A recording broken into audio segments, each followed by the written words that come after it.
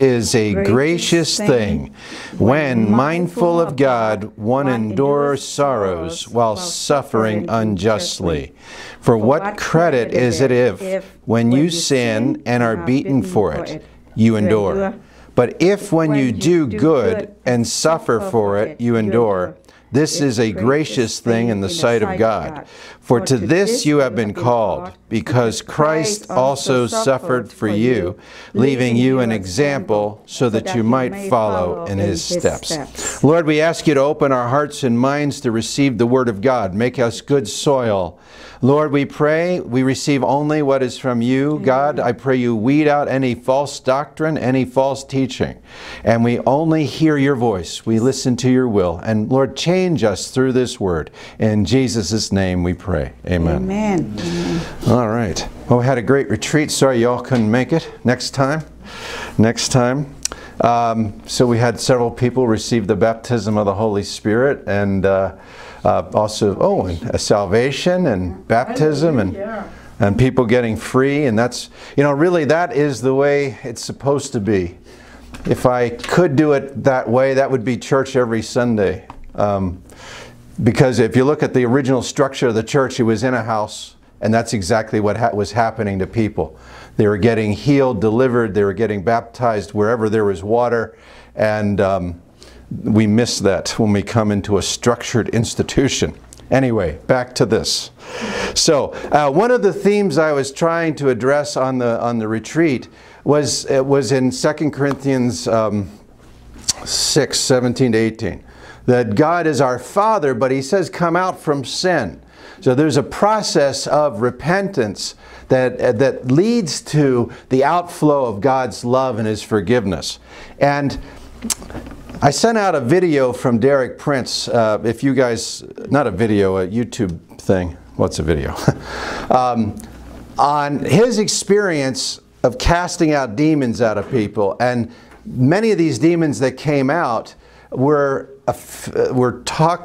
had been associated with ministries, well-known pastors who were spirit-filled.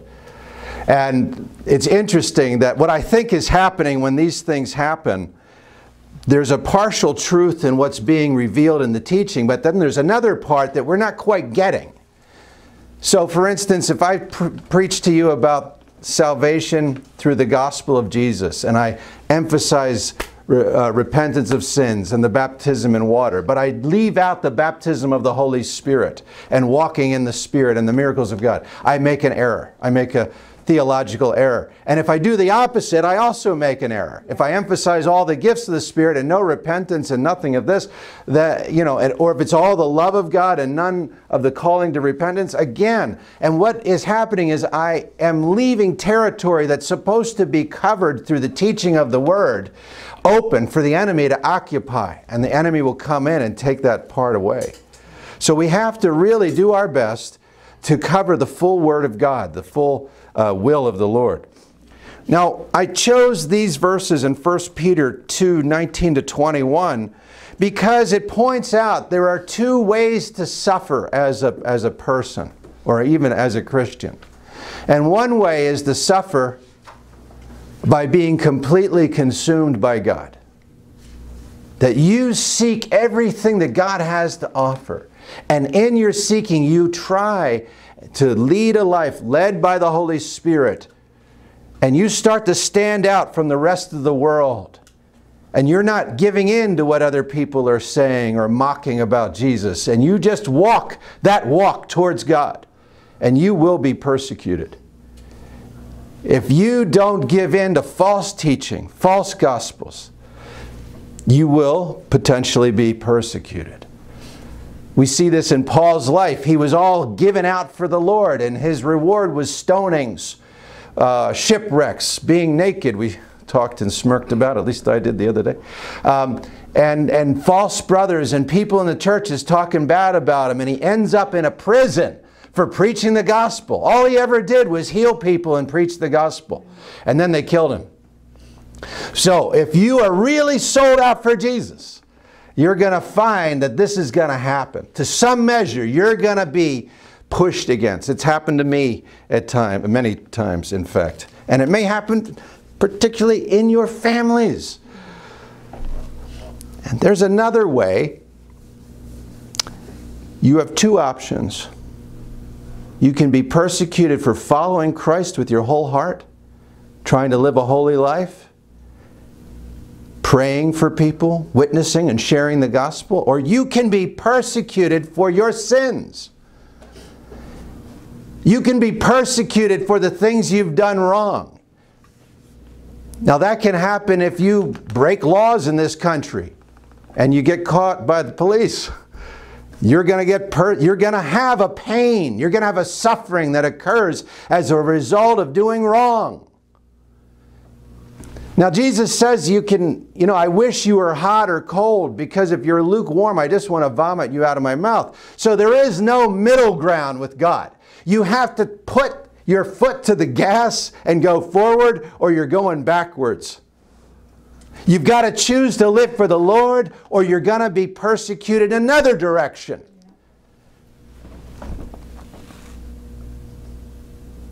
There's a judgment seat. There is a judgment seat. Let me read this, and then there's a video I'd like you to see.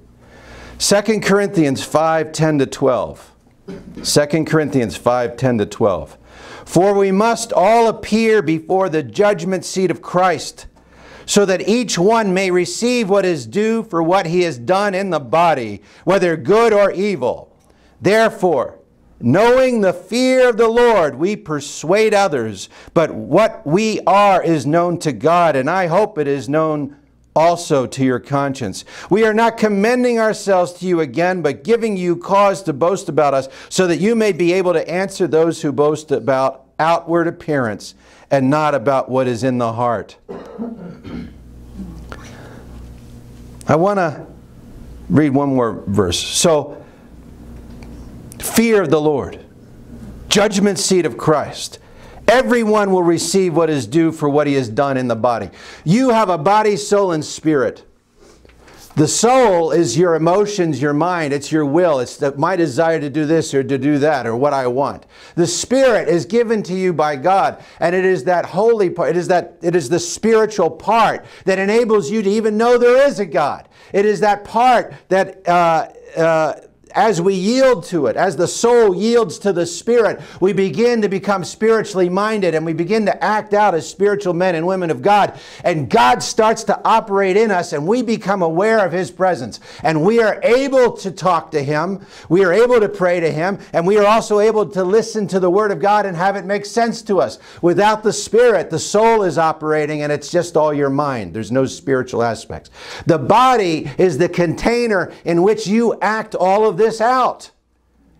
Your decisions, your spiritual and your soulish decisions, are then manifested in how you do things on this earth. So if you use your body for sin, for sexual immorality, for criminal activity, for whatever it is, for greed, for lust, that is act out, and that's from your soul, and that's sin.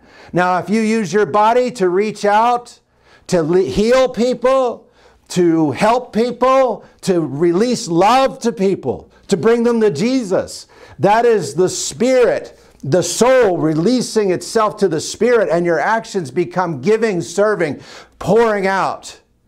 God starts to pour out of you. But it comes through your body. Remember, the feet of one bringing good news are blessed. That means you got to go someplace. How are people going to believe unless they hear? And how are they going to hear unless you tell? So how do you bring the gospel? You use your mouth. You use your body. You use everything you got. How do you help a poor person? You give them money. You feed them. Right? How do you heal the sick to show that Jesus is alive? You lay hands on them. You pray for them. You have a choice. There's two places to go with this. And you will be judged by it. I will be judged by it. What I do in my body, sexual immorality comes up many times as a sin. And Jesus says, the sexually immoral will not, and Paul says in I think it's 1 Corinthians, the sexually immoral will not inherit the kingdom of heaven. Liars, drunkards, cowards will not inherit the kingdom of heaven. Now, if we read this the way it's written, it's a scary thing. Those sins are very important. Will there be persecution for sin? Yes. One, I can violate a law and the police can put me in jail here, or I have to pay a fine. Two, God holds me accountable. Yes. I am accountable for what I do in the body. Can I see this, that video? This one really struck me. Now, when I tell you this, it's like something distant, something in the future, that I'll be judged someday. Well, you know, do I really have to take it so seriously, or will I take it seriously right now? Well, I was watching this and I'm thinking, what happens? Is it what it's supposed to be? That's it, if you could expand it out. The green. Go to the green there. What happens when you receive a sentence, a life sentence or a death sentence for murdering somebody? What is the reaction? Because I was watching some videos about this and I saw the criminals sitting there and they're just kind of, oh, no big deal, no big deal. And then all of a sudden the judge stands out and says, guilty of murder, death sentence, guilty of murder, life sentence. And then see what happens. The severity of the blow to that child's leg, and to say that you did not recognize what had been done, to ignore what must have been the excruciating sounds that came from that child on a daily basis, is more than disconcerting to this court. And as such, the court finds it appropriate that each be sentenced to the State Department of Corrections for a period of life. You will get credit for any of the time that you serve. That will be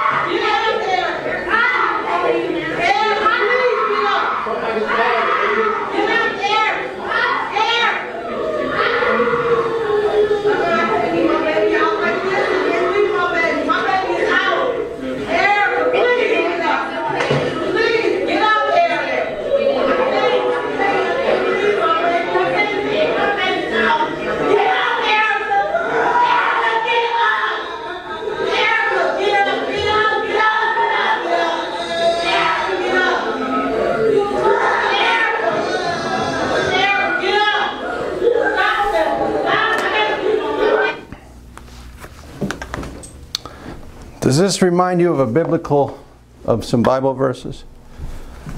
That's Judgment Day. What does Jesus say about Judgment Day? Matthew 23, 25 to 28. Matthew 23, 25 to 28. Woe to you, scribes and Pharisees, hypocrites, for you clean the outside of the cup and the plate, but inside they are full of greed and self-indulgence. You blind Pharisees, first clean the inside of the cup and the plate, that the outside also may be clean. Woe to you, scribes and Pharisees, hypocrites, for you are like whitewashed tombs, which outwardly appear beautiful, but within are full of dead people's bones and all uncleanness. So you also outwardly appear righteous to others, but within you are full of hypocrisy and lawlessness. There's two parts here. I want to read another part. But that first part is,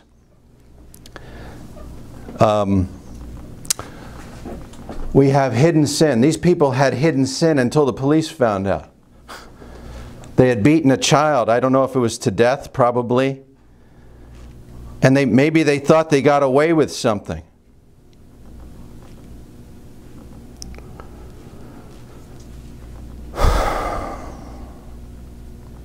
I had a technical glitch.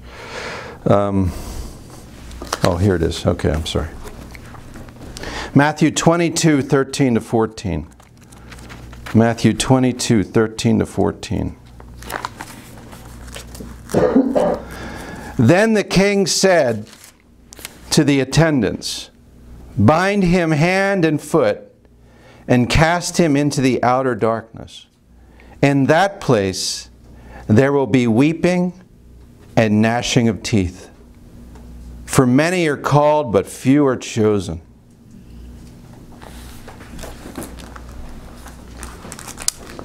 Weeping and gnashing of teeth.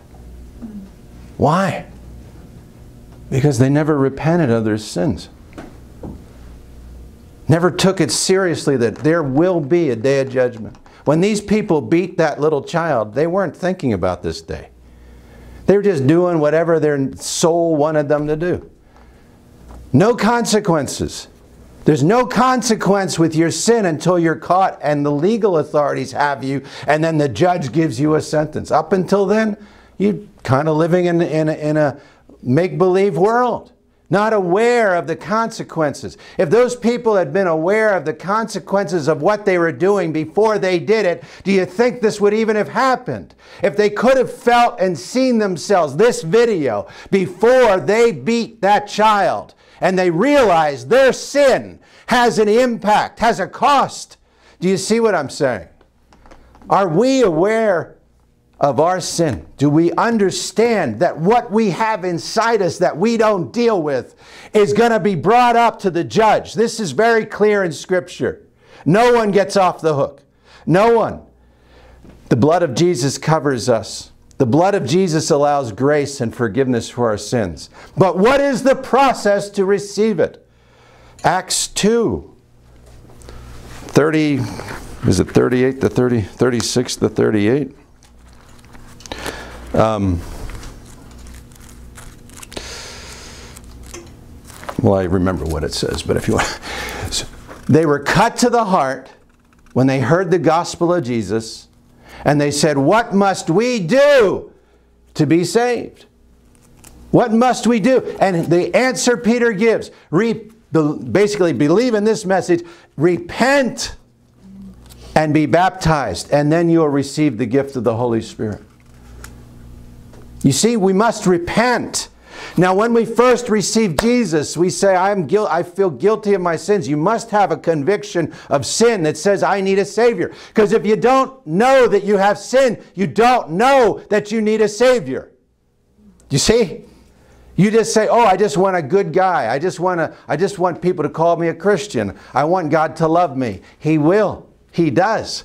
But the cost is repentance, the conviction of sin. I cannot go around living like I used to live and have a clean conscience.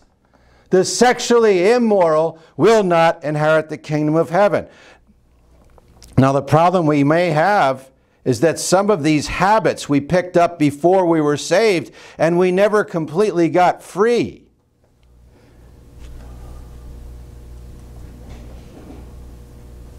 Never completely got free.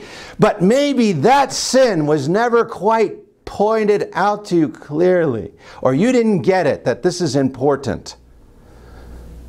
I need to get what is important to God. I need to feel it and be convicted of it so that I respond accordingly. I can't do it on my own. 2 Corinthians 7, 8 to 11. For even if I made you grieve with my letter, Paul says, I do not regret it, though I did regret it. For I see that that letter grieved you, though only for a while. As it is, I rejoice, not because you were grieved, but because you were grieved into repenting. You see, it's not feeling bad about your sins. That doesn't get you into heaven. It's the repentance of the sin. For you felt a godly grief, so that you suffered no loss through us. For godly grief produces a repentance that leads to salvation without regret. Whereas worldly grief produces death. For see what earnestness this godly grief has produced in you. But also, what eagerness to clear yourselves, what indignation, what fear, what longing, what zeal, what punishment. At every point, you have proved yourselves innocent in the matter. When we feel a godly grief that leads to repentance, it produces an action inside us, a reaction inside us. There is a pain inside us about the sin, that I no longer want this. I no longer can live with this. I must clean the inside of the cup. I can't go to church anymore living with this thing inside me. It's tormenting me. So you see, when you have not completely repented in a godly way, there is always a grief inside you. There is always a slight separation between you and God. You can't worship the way you want to worship. You can't pray the way you want to worship. You don't feel the full love of God. It's not God's fault. It's our fault, because we never brought that we never asked for the conviction of our sins to really bring us to that same grief that that woman was feeling. But you see, that was a worldly grief that she showed in that video. Oh no. Oh no. The reality of going to prison for the rest of your life. Oh no. Oh no. I would do anything to undo this. But it has nothing to do with God. It has nothing to do with God is my judge, and I have harmed the Lord. I have grieved the Holy Spirit. I do not want to live separate from God. It's not just about the consequences for your sins. The consequences are there to discipline us as Christians. So the Bible tells us that God is a good father, and He disciplines us in love and perfection, not like our earthly fathers who don't know how to do it properly. But God is perfect in His discipline. So if you are in sin and you are having bad things happen to you and you do not feel good about yourself or your life, it could be the Holy Spirit is provoking you, is pointing it out to you. Get rid of it. Get rid of it. You can't live like this anymore. You can't live. It's depressing you. It's ruining your joy. Do you want joy? Do you want love? Do you want peace? So as I started off with the verse in 1 Peter, you can have persecution as a Christian, but if you have repented, if you know your Father is God, if you know and you can feel the love of God, the joy of the Lord, even in persecution, you can be happy. You can be happy in a prison. You can be, as Paul was on multiple times. You can be happy in a financial crisis. You can be happy in a marriage crisis. You can, not happy, let me use a different word, joy. You can have peace going through a crisis, a sickness. You can have calmness. That's the difference. It's not about the outward persecution and problems. They will come. Jesus says they will come. But in it, while the storm is all around your boat and it's the high waves and the wind and you've got Jesus sleeping in the back and he's not afraid, and neither should you be. If you really have faith in Jesus, if you really have repented and you have a real relationship with Him, those waves and those winds will not deter you. You will not be moved. Amen. But if you have sin, you don't have the comfort of God with you. There's always this fear. Am I saved? Most people don't know they're saved because they have sin in their life. If you take out and you repent of these major sins, you will have peace and you'll know the Lord and you'll feel the peace and the acceptance of God. But if you allow sin, that doubt is there for a reason. It's the Holy Spirit saying, are you sure you're saved? Look at how you're living. You're willing to violate the Word of God because you want to live in sin and have temporary pleasure. Because your friend wants you to do this, or your person in your life wants you to do it. You will doubt. It causes doubt. There is no peace. What we need to do is trade the temporary worldly satisfactions or worldly worries for that true repentance, the true confession to God.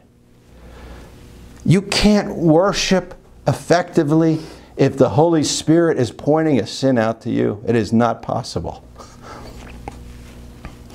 And Paul says in Hebrews 12, 1-2, therefore, since we are surrounded by so great a cloud of witnesses, these are the heavenly hosts and God and everybody else, let us also lay aside every weight and sin which clings so closely, and let us run with endurance the race that is set before us, looking to Jesus, the founder and perfecter of our faith, who for the joy, see, the joy is there, that was set before him, endured the cross, despising the shame, and is seated at the right hand of the throne of God. You will have joy when you say, I am living for Jesus, regardless of the persecution and the cost. But until you get to that point, you're always going to feel like something's holding you down, something's holding you back. And that compromise is actually allowing you to live in sin of some form, whether it's doubt, fear,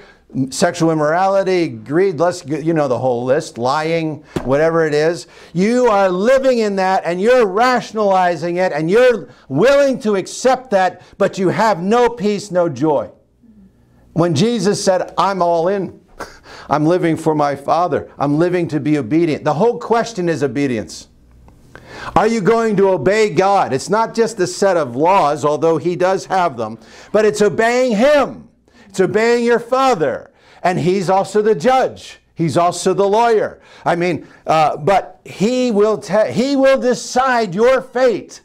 If you don't know, because the Bible says at one point, it says, no one will ever snatch them out of my hand, indicating you can't lose your salvation. And then in another place, it says in 1 Corinthians 5:5, you are to deliver this man for sexual immorality, I might point out, incest with his father's wife.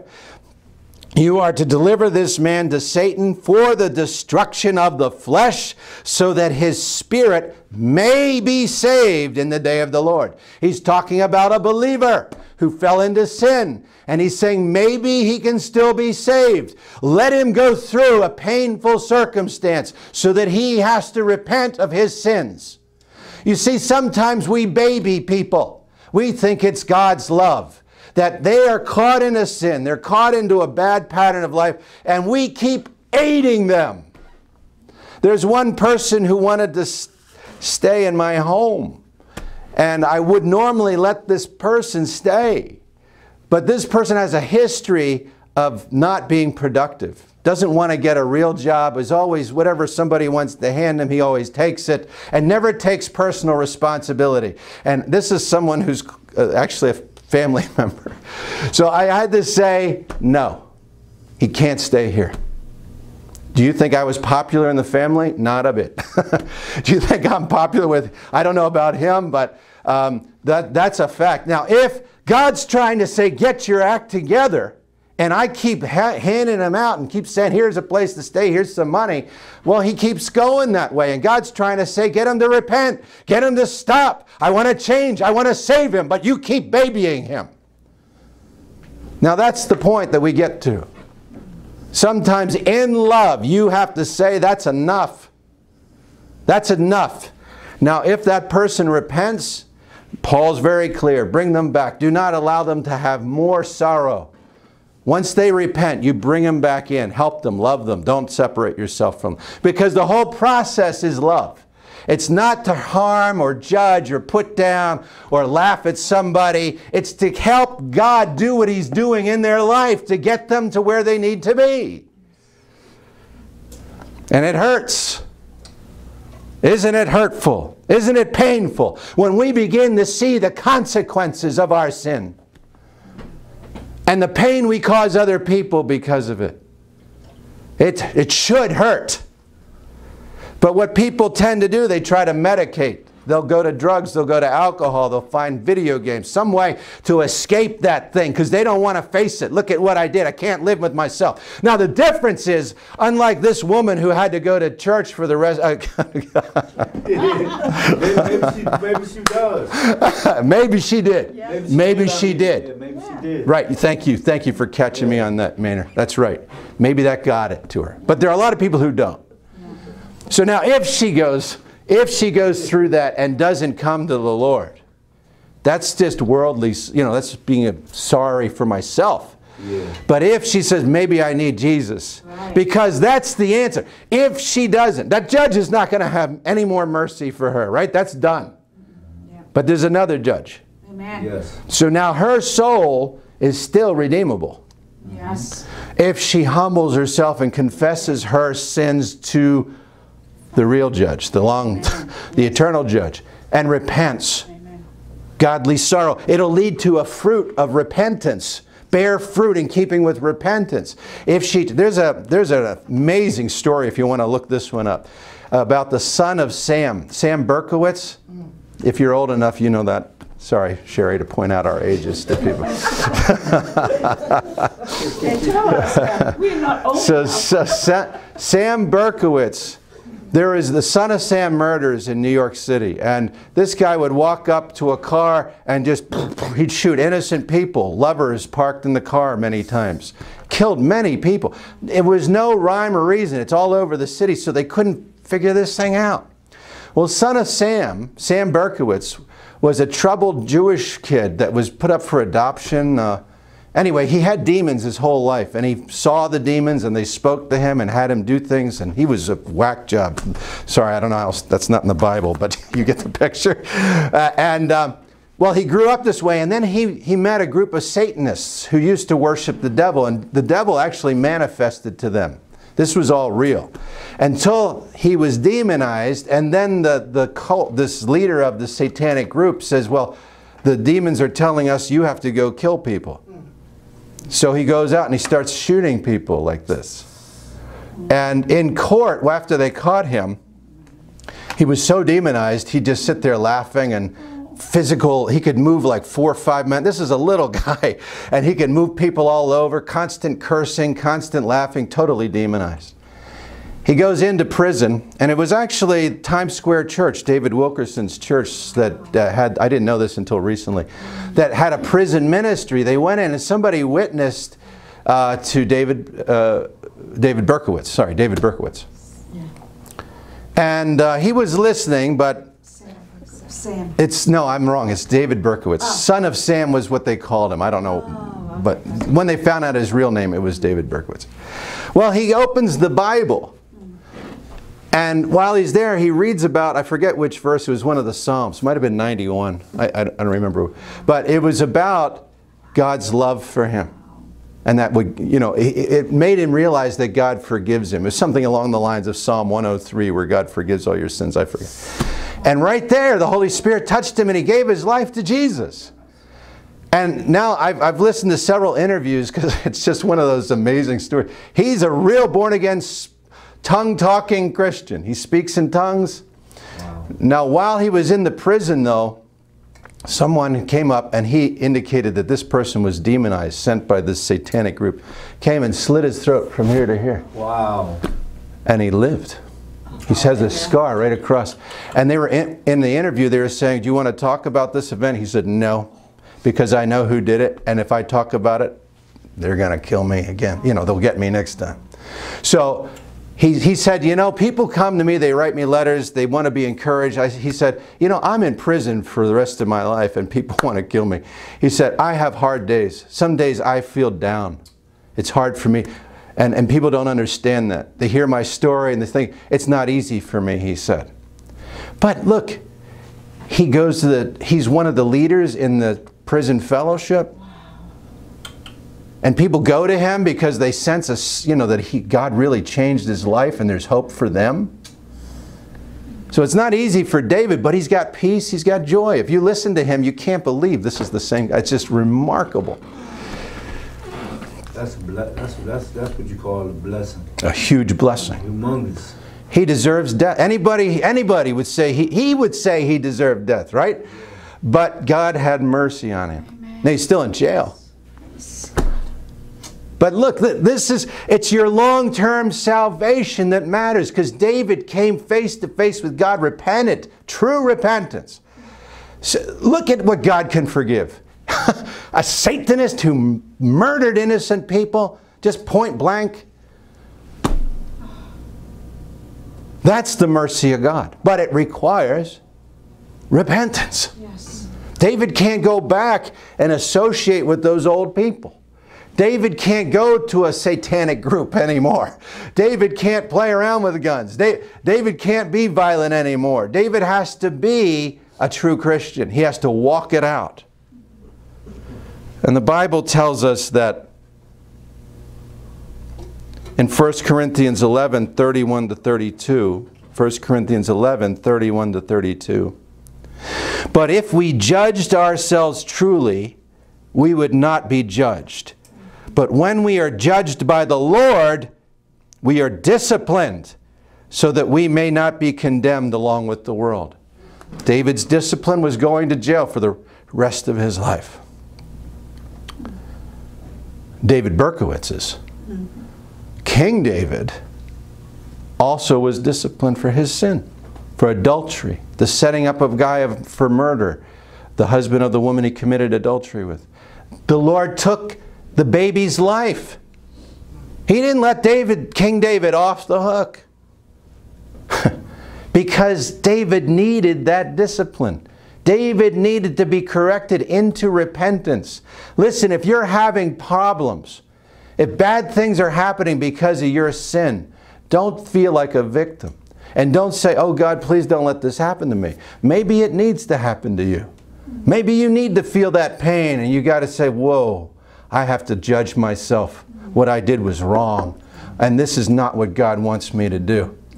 I remember when I first was baptized and coming out of the water, I tell everybody this, I felt washed clean. I had no separation between me and the Lord. I could feel His love. I was squeaky clean inside and outside. I had never felt better in my life. And then as I went along, I sinned.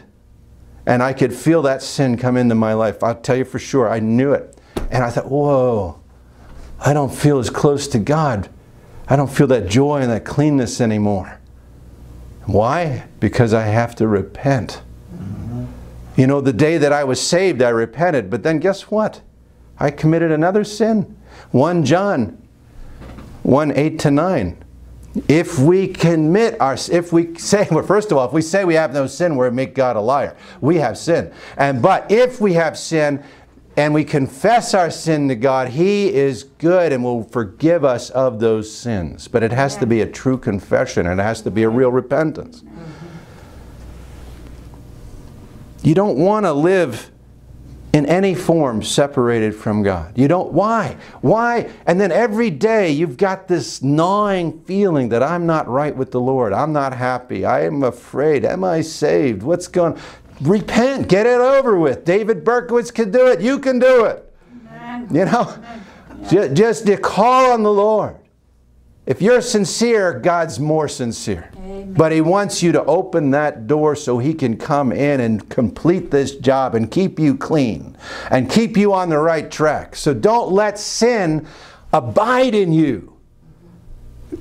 If it's there, get on it and get it out. And you know, so we all have a lot of sins. Well, what do you do? How do you know what to focus on right now? Because where do I start? I got 1,000 of these things going on. I don't even know them all. I'm committing sins. So you start off with whatever that big one is that God keeps showing to you, that you keep remembering every single day, that you don't feel comfortable about. Start with that one. And then you deal with that one. And then the Lord will probably show you something else. But don't leave that big one there and just go about your merry way. Because the Lord also says that there on Judgment Day, if I have cast out demons and I have healed the sick, that is no justification for my salvation. And the Lord can say, depart from me, I never knew you. You don't just need to do the miracles. You need to have the character adjustment. Guess what? When you cast out a demon, who's doing it? That's a gift. It's not your character. If I heal the sick, it's because God's in me and I had faith to release it. But He's healing. Amen. Yeah. It's a gift. Yeah.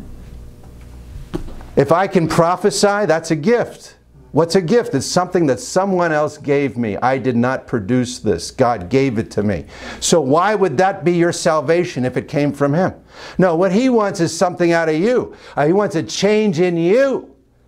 Something you willingly submit to. You sincerely repent. We talked about the fruit of the Spirit. We talked about the gifts of the Spirit and the fruit of the Spirit on many Sundays. The fruit of the Spirit. Love, peace, kindness, gentleness, blah, you know, the whole 9 yards.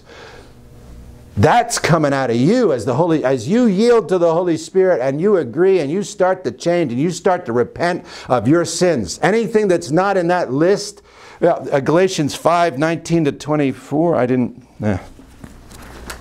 Galatians 5.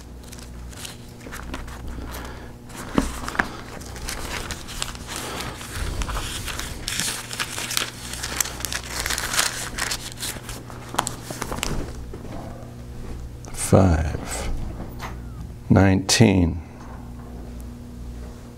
Now the works of the flesh are evident: sexual immorality, impurity, sensuality, idolatry, sorcery, enmity, strife, jealousy, fits of anger, rivalries, dissensions, divisions, envy, drunkenness, orgies, and things like these. I warn you, as I had warned you before, that's 2 warnings, that those who do such things will not, what? Inherit. What? The kingdom of God. Ouch. Do you think he means what he says? Yes. What about the law book that woman was shown when she came into the courtroom? Did they mean what they said, that you're going to jail if you beat that baby? Yes. Yeah. And what was the consequence? Life in prison. They didn't say, oh, you look like you feel bad about this. No problem. No, God's saying, if you continue on and God is warning you and you just keep ignoring that, you run the risk of getting a sentence you don't want at the end of this thing. But the fruit of the Spirit is love, joy, peace, patience, kindness, goodness, faithfulness, gentleness, self-control. Against such things, there is no law. You can do as much as that as you want. Hey, and that's good stuff. And those who belong to Christ Jesus have crucified the flesh with its passions and desires. That's what we're doing. Kill it. Put that thing to death by repentance, by a conviction. I know this is not always easy. Please, I've struggled with things in my life too. But what I am seeking is that God clearly points it out to me. Cause me that pain of my soul that I can't live with. Give me no rest until I repent. Don't let me dance along, a happy Christian on the outside, and inside I got all kinds of sin in here and it's killing me, because sin causes death. That's what you feel. That's that sadness in you. That's that depression and separation from God. Sin causes death, and you have not repented. And that's why it's there. And we also know from doing deliverance that those demons will operate in us until we repent, or until someone comes along and sets us free. Together. It goes together. Judge yourself before you get to the judge's bar. The Bible's filled with these warnings, folks. And we're kidding ourselves if we have little children Bible studies and we draw pictures of Moses in our head and talk about the animals in the ark. Now that's not what this is about. This is about sheer terror, weeping and gnashing of teeth. And God, this loving Jesus, is the one who's going to send us there. That's not a joke. That's why Paul says fear of the Lord. We need more teaching that goes in hand with the love of God and the fear of God. I need to be convicted of my sin. But David came to the Lord after his sin. And in Psalm 51, hey, if you don't know how to really pray through a sin, you can start with Psalm 51. David wrote this after his adultery, after the murder of Uriah, after Nathan the prophet revealed that God knew what David had done. By the way, do you know that God knows your sins and mine?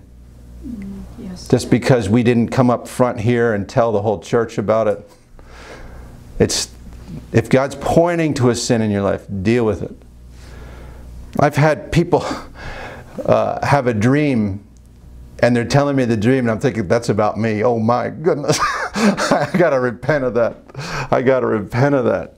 I prayed for someone one time, very godly person together, and as we're praying I see a belt.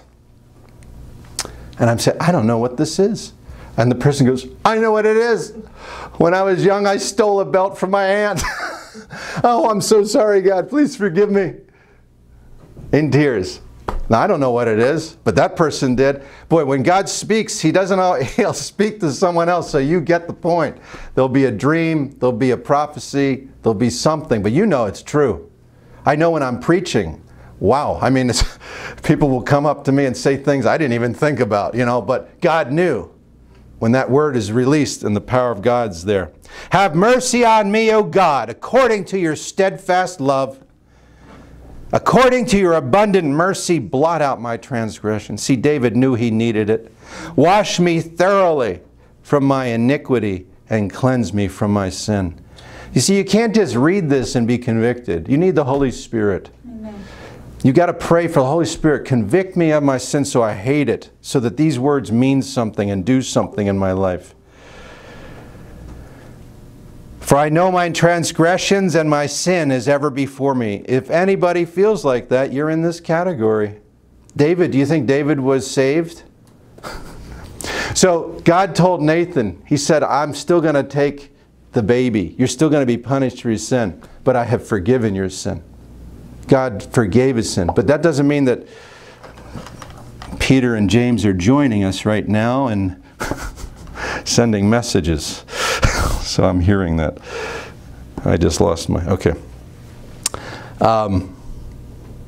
But David was convicted. So even if God says, I'm going to forgive your sin, you still got to get on it. Don't play around with it. Behold, I was brought forth in iniquity. See, David admitting to the whole world, everybody, that he was guilty. And in sin did my mother conceive me. Behold, you delight in truth in the inward being. Inside am I true to God. And you teach me wisdom in the secret heart.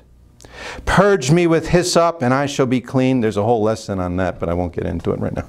Wash me, and I shall be whiter than snow. See, he believed in God's ability to forgive and desire to forgive. Through his repentance, he had no doubt that he was forgiven. David Berkowitz knows he's forgiven.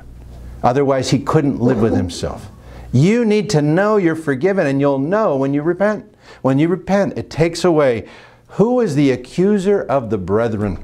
Satan. So if you give him a chance to keep condemning you, he will. Yeah. That's what's happening. If you allow that sin in his life, he is perfectly right to, that's his job. To keep pointing out your unconfessed sin. And that's that voice you keep hearing. You are going to hell. Does God really love you? You're worthless. You're not a good Christian. You shouldn't even go to church today. So get on it and repent. Repent, repent. We have to repent. Hide your face from my sins and blot out all my iniquities. Create in me, only God can create in you a clean heart. Create in me a clean heart, O God, and renew a right spirit within me. Cast me not away from your presence. And see, you feel distant from God until you repent. Cast me not away from your presence, and take not your Holy Spirit from me. Restore to me the joy of your salvation. David couldn't fake it. He had to go to God. God, only you can give me this joy, and you'll only give it to me when I repent. And uphold me with a willing spirit, that I want to do your will. Then I will teach transgressors your ways, and sinners will return to you. You will then become the evangelist you're not. Let me tell you that. Because I know when there's sin in my life or in somebody else's, they are not good evangelists. It shuts you down. You don't want to share the Word of God with anybody because you have a sense of shame. You know, you say, man, I shouldn't be talking about Jesus to these people. Look at me. And there's something inside you that's like, oh, I just don't feel good about talking about Jesus to these people. You just need to repent. Deliver me from blood guiltiness. Even murder God will deliver us from. Oh God of my salvation, and my tongue, if you do, God, he said, my tongue will sing aloud for your righteousness. So people who can't worship, there's something in there that needs to be repented of. Maybe it's an anger towards a parent, an anger towards God, or an anger towards themselves, or whatever. But that will shut down your worship. You don't want to worship. I've heard many people tell me that. I can't pray, I can't sing, I can't. It's because of sin. O Lord, open my lips, and my mouth will declare your praise. For you will not delight in sacrifice, or I would give it. You will not be pleased with a burnt offering. Some people give money. Some people do deeds to try to be good and get God to like them. It doesn't work. That is not repentance. That's just covering up something that needs to change inside. The sacrifices of God are a broken spirit. Oh God, I can't live without you. God, what did I do? God, I need you. A broken and contrite heart. You need a new heart. Oh God, you will not despise. That's what he's looking for.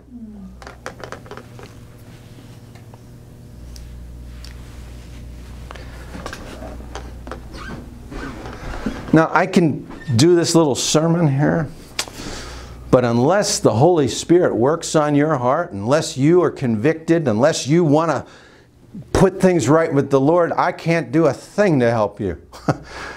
Notice who David was praying to. He didn't go back to the prophet Nathan and said, Nathan, please pray for me. David went down to the ground and he fasted until the Lord answered him, and he poured out his heart. And this psalm is a reflection of where David was at. He talked to God about that sin. He talked to God in repentance. You got to go to God. You got to be serious. Your heart has to be right. Amen. You need to seek His mercy. And you have to realize you need His help. If you keep trying to fix yourself or cover things up, it doesn't work. You can't be good on your own. And you can't be joyful on your own. That's coming from God.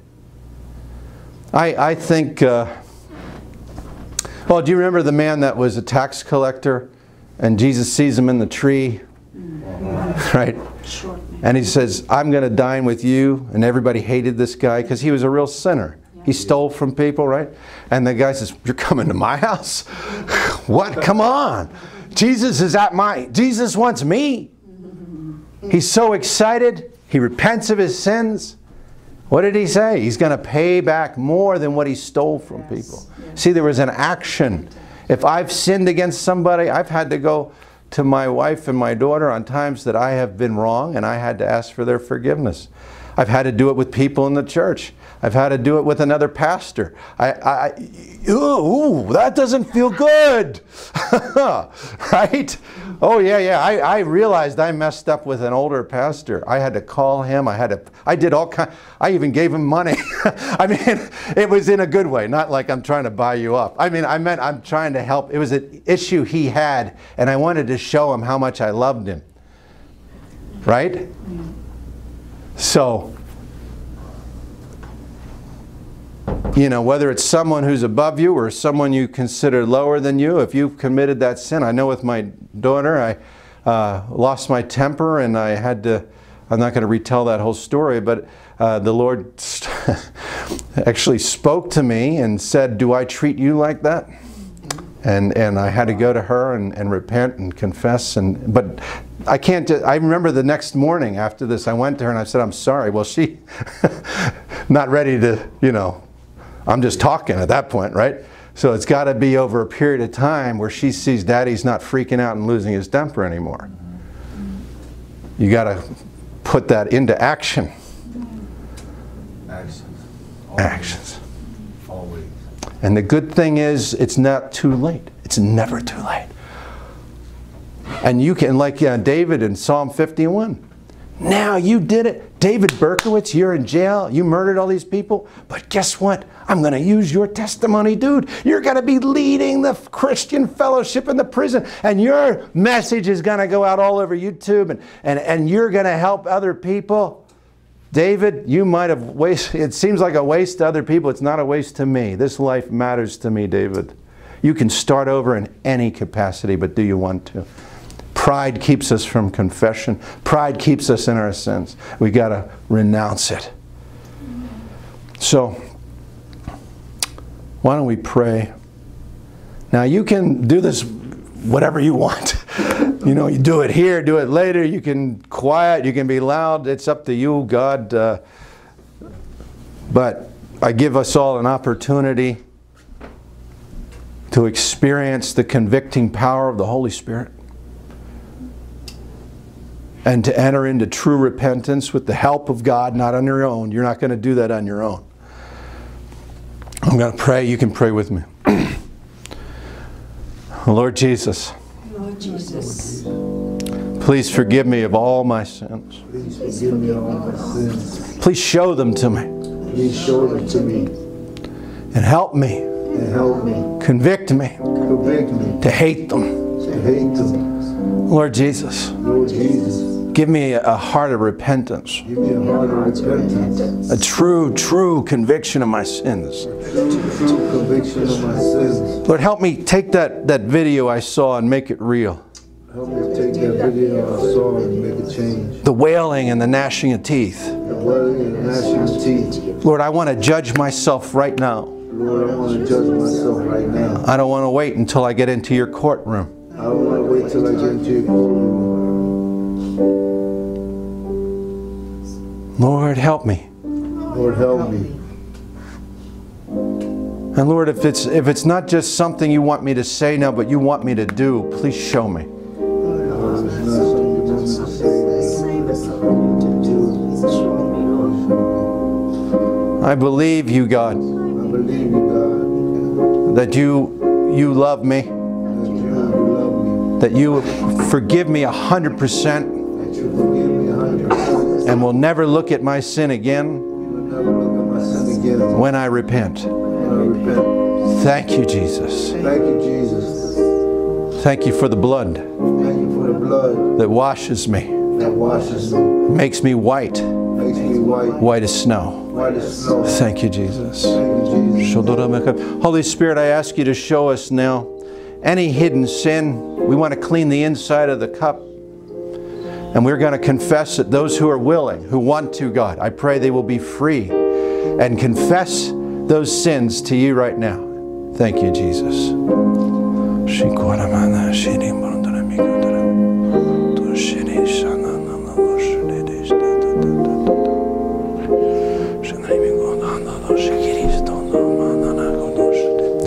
And you can come up front if you want to make but don't do it just for the sake of doing it. But if you really feel you need to get on your knees before God, go ahead. Don't do it as a show, please.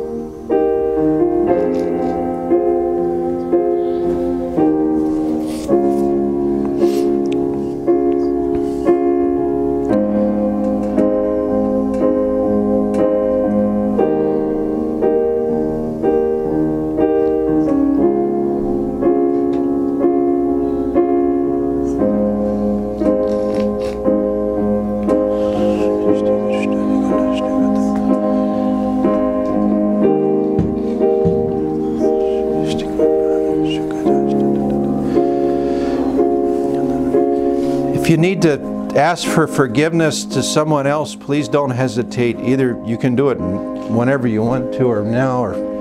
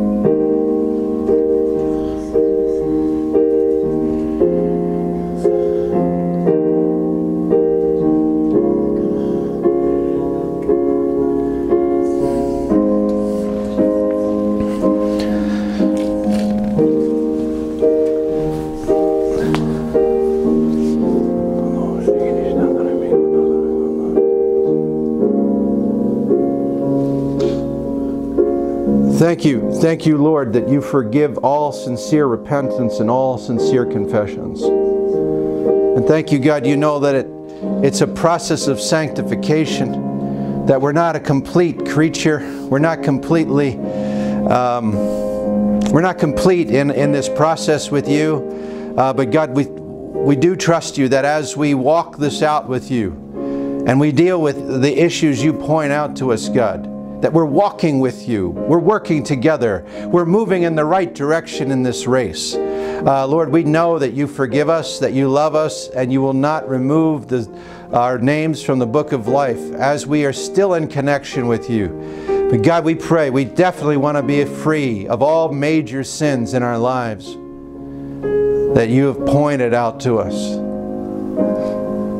We thank you for your love and your mercy, and your mercies being new every day, every morning. That's what your word says. That you forgive our sins as far as the east is from the west.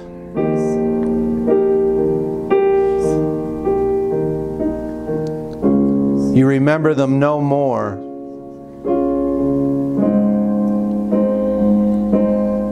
Thank you, Jesus.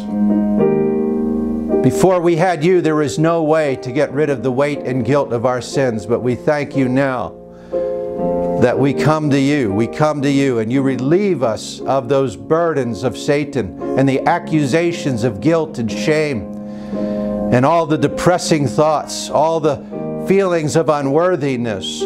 I release the people in this room in the name of Jesus from the bondage of guilt and shame that is not from God, that is a lie of Satan. But we receive the conviction of our sins, God, willingly, and we will respond.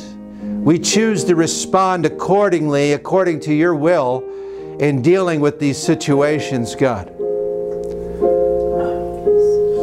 And Lord, your word said that the church grew in the book of Acts because of the conviction of the Holy Spirit, the fear of the Lord, and the love and comfort of the Holy Spirit. And God, we ask to operate that way in our lives, that we fear you when we have sin, but we are also comforted in your healing power, your love, God, that protects us and draws us closer to you. Thank you for giving us contrite hearts, a broken spirit, taking away our pride, disciplining us as a loving Father, so that we can come to you fully, completely, and enjoy our relationship with you. And we choose to judge ourselves now rather than have you judge us later.